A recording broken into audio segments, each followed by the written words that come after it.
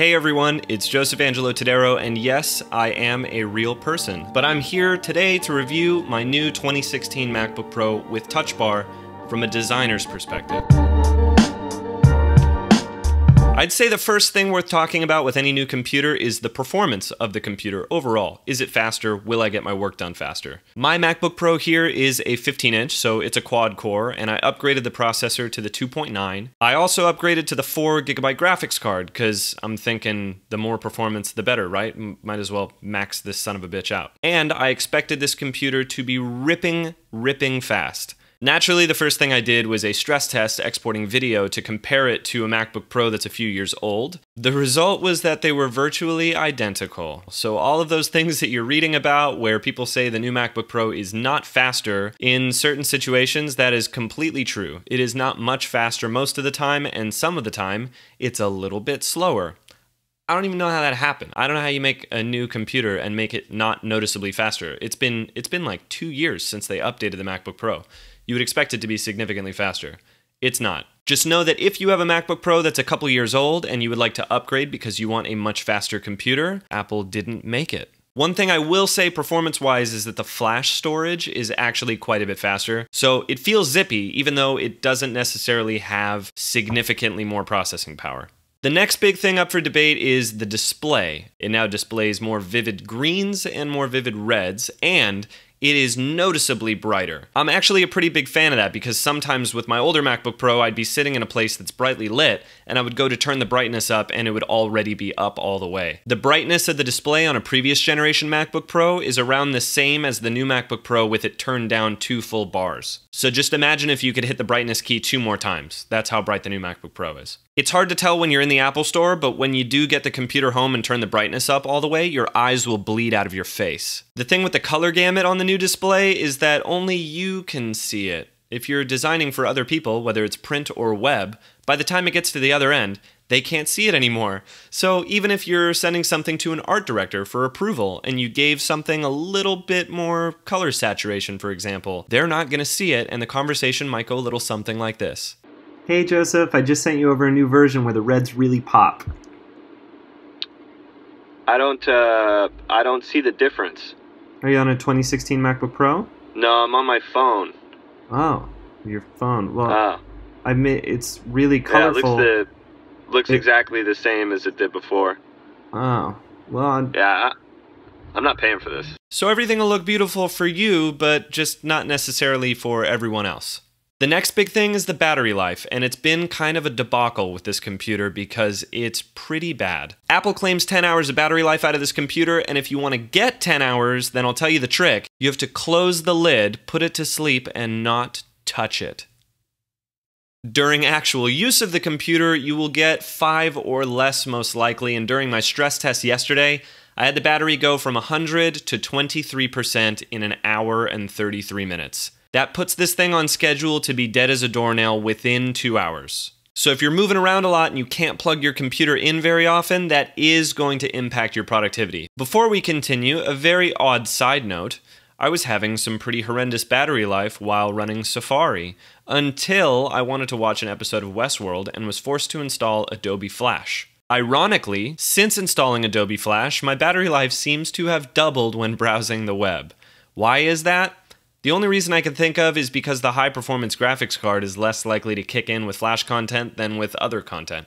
I don't know. It doesn't make any sense to me, but I will tell you this. If the high-performance graphics card kicks on, your battery life is going into the ground. The last major thing, and the elephant in the room, is the Touch Bar. Is the Touch Bar a gimmick? Is the Touch Bar useless? It is supported by Photoshop, and it is supported by Sketch. Now we can hop onto the computer and do a little live demo of how the Touch Bar works with Photoshop and with Sketch, but I do have a separate video coming demonstrating all of the Sketch functionality really thoroughly, and I'll put a link to that on the screen now and at the end of the video and in the description if the video's up. Alright, so here we are in Photoshop, and in Photoshop the Touch Bar functionality is essentially broken apart into 3 separate categories that you can toggle between. This is the first of the 3. We've got the ability to place a new image, we've got opacity, and then the last button allows us to jump into the visual history, which allows us to scroll backwards by just swiping our fingers, and we actually get immediate instant visual feedback on the screen. This button here, the first button, allows us to switch from layer properties to the other two modes. Brushes being the next one, which has the color picker. You guys are probably wondering where that's been, but right now I've got my brush tool selected. Let me actually go over to another document here, a blank document, so that we can play around a little bit. But we've got size, and these things work the way you'd expect. You just get a slider for each one, and you can play with that slider until you get what you're going for.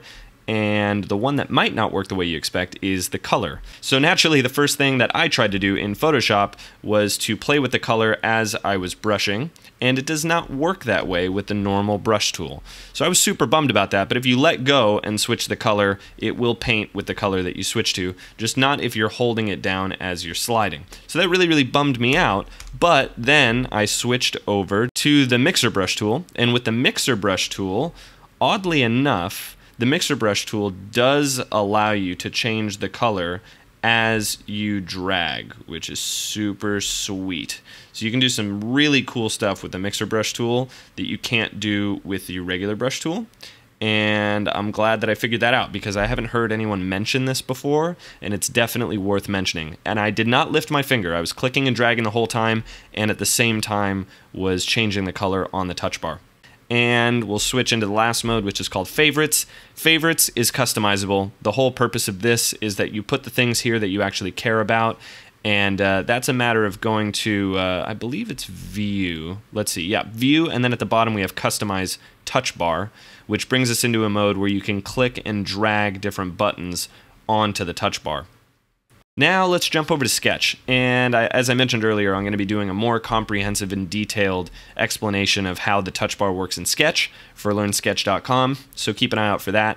But let's just do a brief overview of how Sketch differs from Photoshop and what might be missing here. So when you have nothing selected in Sketch, you get a toolbar for creating new layers. So we've got the artboard button, we've got the rectangle tool, the oval tool, the ellipse tool, the vector tool, the text tool, and the ability to place an image, followed by a plus and minus sign, which it may not look like it, but that is actually to zoom in and out. So now if I get a layer selected, like this rectangle layer, with this rectangle layer selected, you can see a couple of properties here. The color swatch can be tapped on for the border or for the fill. And the first thing it shows are the document colors that I have saved in this document. When you have text selected, text has very basic controls. We have the text color. Then we have our text alignment, so you can quickly change the text alignment, and then you can move the layer up or down.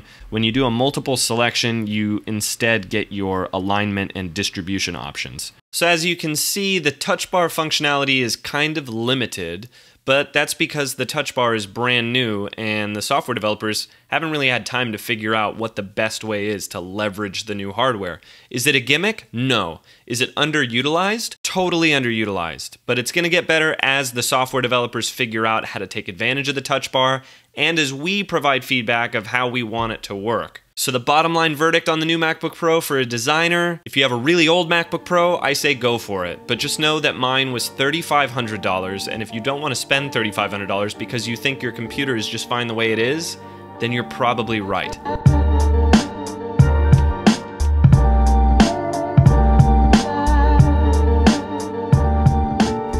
Quick update for you guys. While editing this video, I had some intense graphics card issues. I had the screen go black and the computer completely froze and needed to be restarted. I had the screen turn pink and the computer froze and it had to be restarted. And I had some issues with some orange and with Photoshop dropping off the bottom of the screen. All kinds of crazy stuff, and upon further investigation, learned that this is happening to other people as well. The issue is that Apple has come out and blamed third-party software for the issue, even though in the screenshots that you've just seen, only one of them was caused by Photoshop, the rest were caused by Apple Final Cut Pro. So I'm downgrading my rating to a do not buy until these issues get worked out.